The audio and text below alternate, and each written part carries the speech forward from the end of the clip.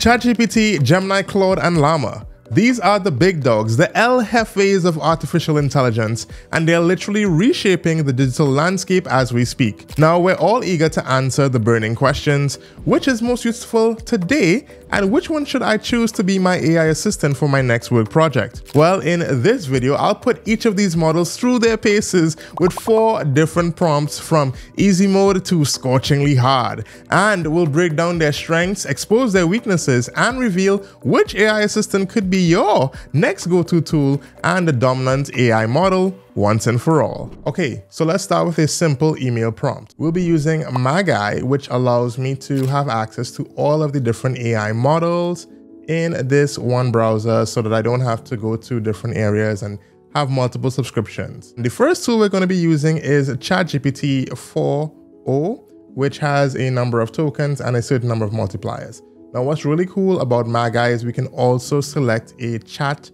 persona, and so we'll just be using the expert copywriter persona for this email prompt. So the prompt for this email is: draft an email to notify employees about an upcoming company meeting, including the date, time, and agenda. So let's see what ChatGPT does for us here. Okay, so interesting. My first impressions is that ChatGPT came up with a good subject, and it also has some arbitrary dates that they're just hypothetical. I love that it identifies that we're talking to the team here. And I mean, this is pretty simple email, so there's not much to talk about here. The agenda seems like an actual agenda I would use if I were to lead a meeting, talking about collaboration or upcoming projects. So just highlighting some of the things that I would want to talk about. For the most part, simple email, pretty good. Has a note here to go to our website, which is probably not something we would do with company members and employees.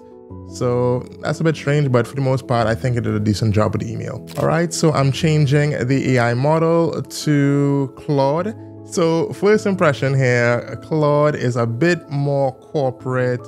What I do appreciate though is that it not only gave an arbitrary time or hypothetical time here, but it also indicated the end time and the location, which was not included in the prompt, which is, kind of cool, so that I could just go in and just replace that if there was an actual conference room or another room that the meeting was going to be held, or if it was going to be virtual, that would be cool as well. The agenda, the formatting is a bit different, but I'm not sure if that's Magi or if it's actually Claude itself. So we'll see that when we test the other AI models.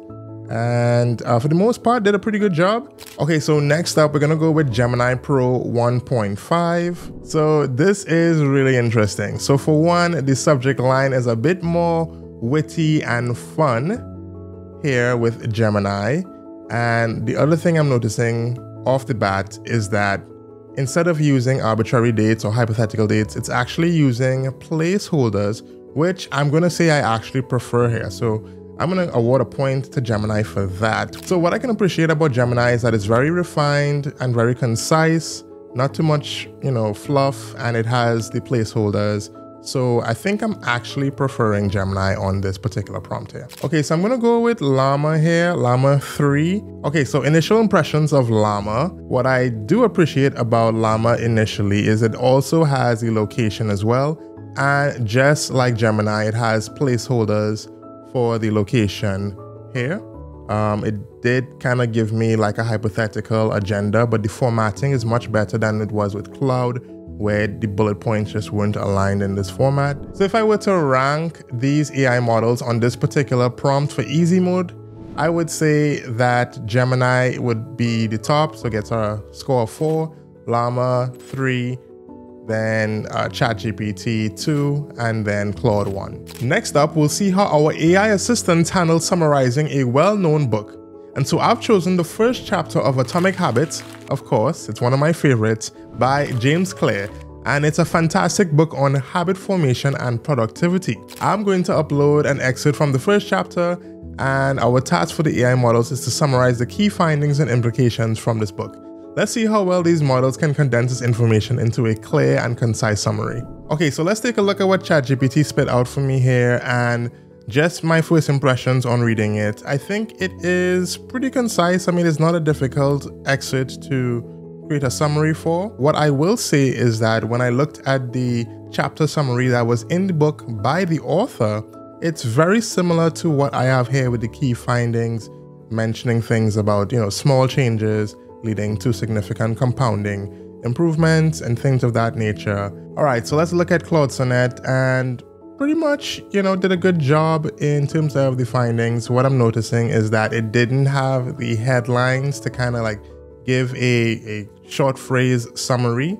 And so I'm going to have to go through and kind of read each thing to see. So I do like when there's a little bit of like a headline to let me know, to summarize even just the key finding point.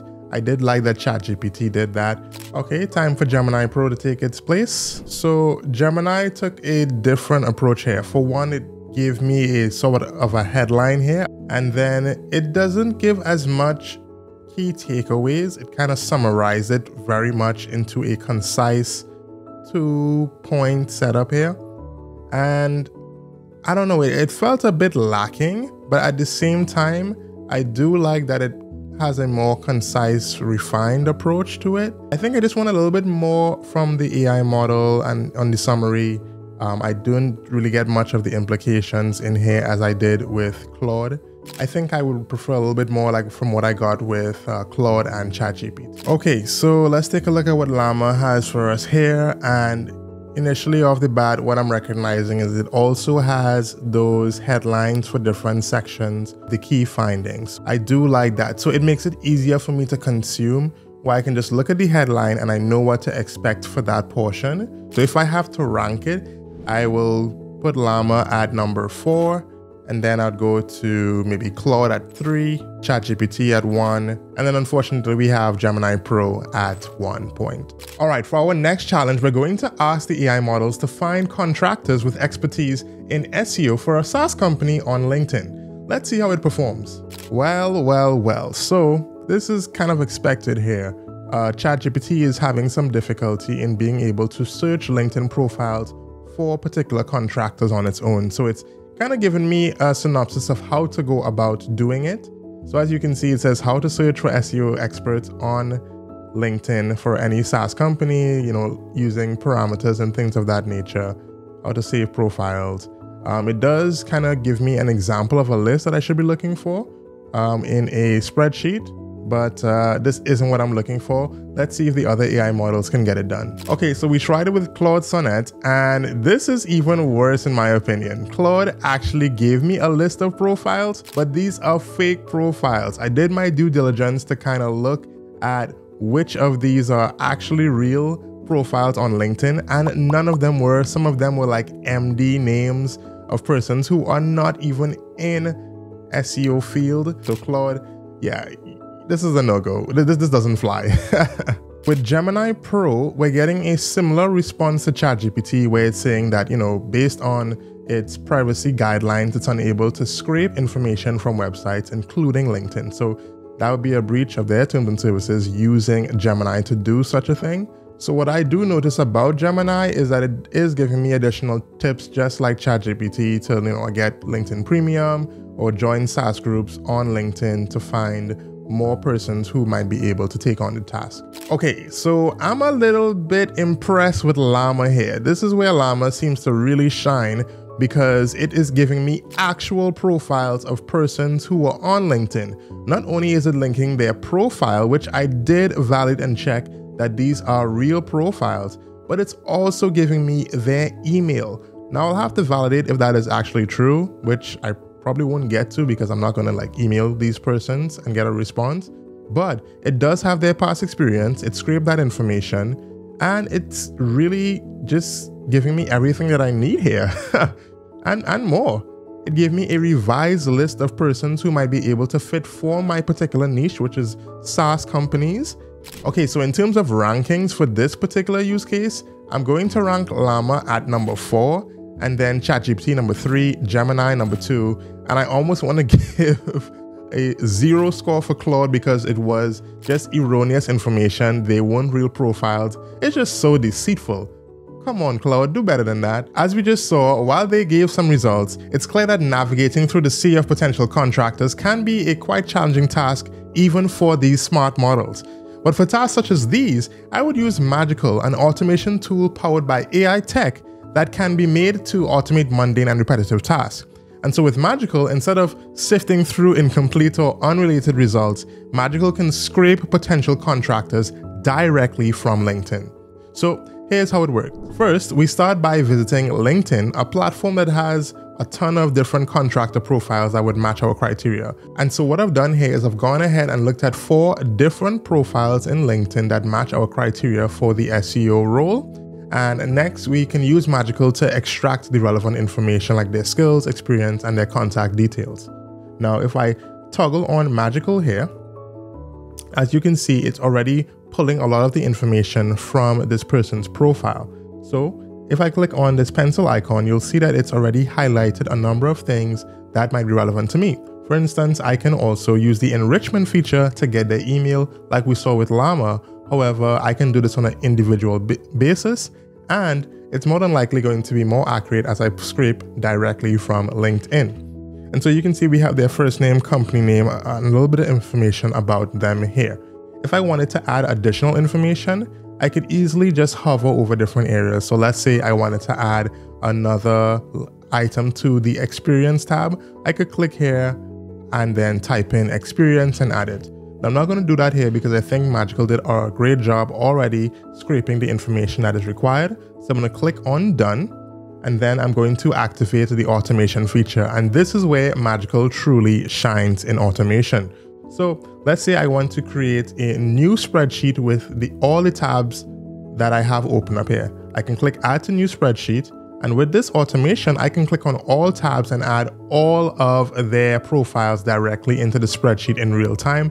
And you're actually seeing it populate here in real time as well. You may need to clear up anything that is beyond what is required.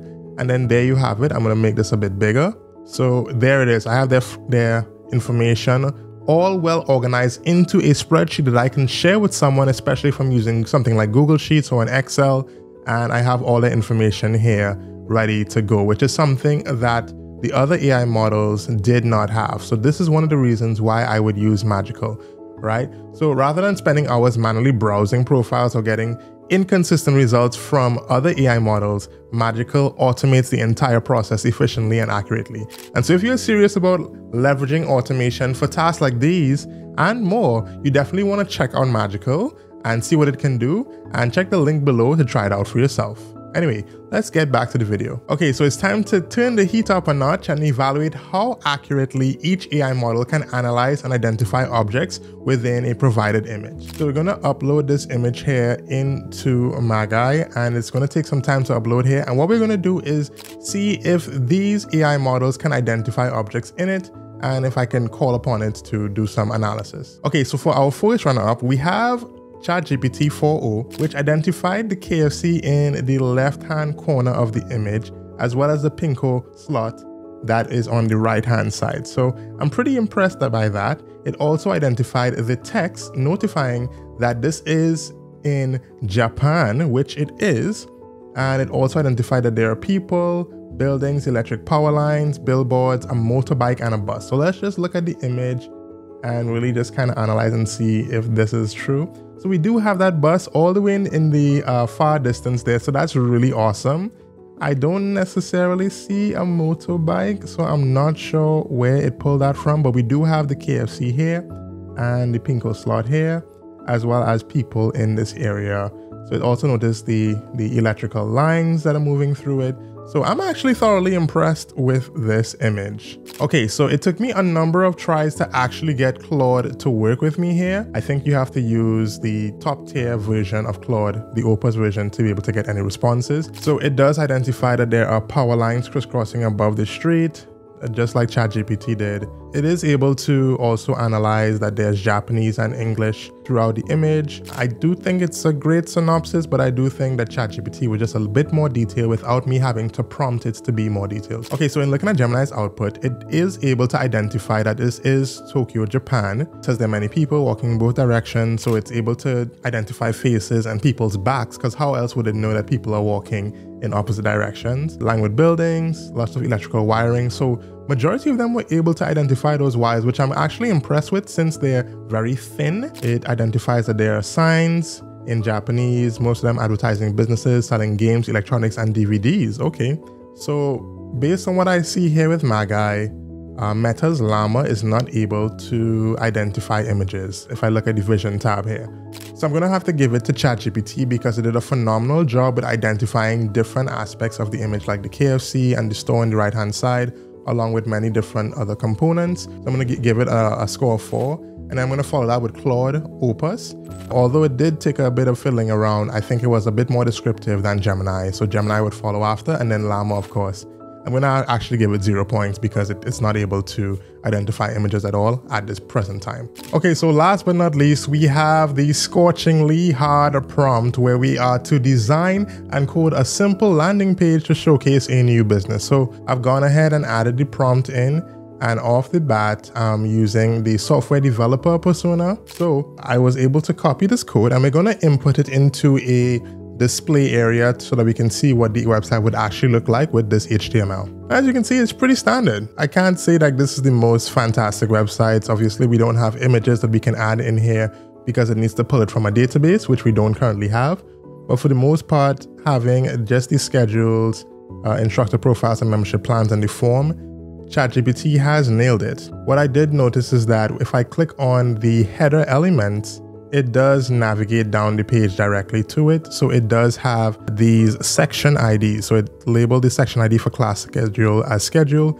And in the header, it labeled the link, the href link, to navigate down. So as you click it, it navigates down to it. So that was pretty fantastic. All right, so we have the output from Sonnet. Let's see what this looks like when it's rendered. So this is a stark difference here comparing Claude and ChatGPT. As you can see, this isn't fancy. In fact, they don't even have a header section included. If I were to click instructor, these don't go to anything. They don't navigate down the page. And the form is not styled well with proper margins and padding as you would typically see a form. It does have information here for like a slide header, but I don't think this is what we're looking for. So Gemini also outputted something that looks pretty substantial. What I noticed with Gemini is that it actually gives an explanation into the structure of the website. And this is good for someone who might not be familiar with HTML and CSS. So it's giving kind of like an instructional basis. This would be great if you have absolutely no clue what's going on, and this may still be not the best for you here. So what I can appreciate about Gemini here is that it does look a lot more like a website similar to ChatGPT. In fact, it also added placeholders for images, so that I choose to apply it if I was like on a WordPress website. I can pull from the database and add the instructor's image here, which is great. ChatGPT did not have that, but that is substantial. The form looks great. Let's see if it navigates. Yep, it also has the IDs in the sections. Okay, Llama's turn. This looks pretty substantial as well. It added sections and also added the IDs as well, as you can see here, with a header. So already doing a lot better than Claude. It didn't give us much background information into the structure, but it did mention that it did not include any CSS code. So you will have to create a separate CSS file in the styles.css and link it to the HTML file. So let's go and see what it outputted here. Okay, so taking a look at Llama's output here, instantly you can tell that it doesn't have a header or a footer. That is, more so what we are common with websites. It's pretty standard. And so not having that, it looks a little bit old school. But what I can appreciate is that these still do navigate down the page. So it does have the ID and classes in there. It does have a sort of a table outline here for the class schedule. So it's easier to read than just having the text like I believe ChatGPT had initially.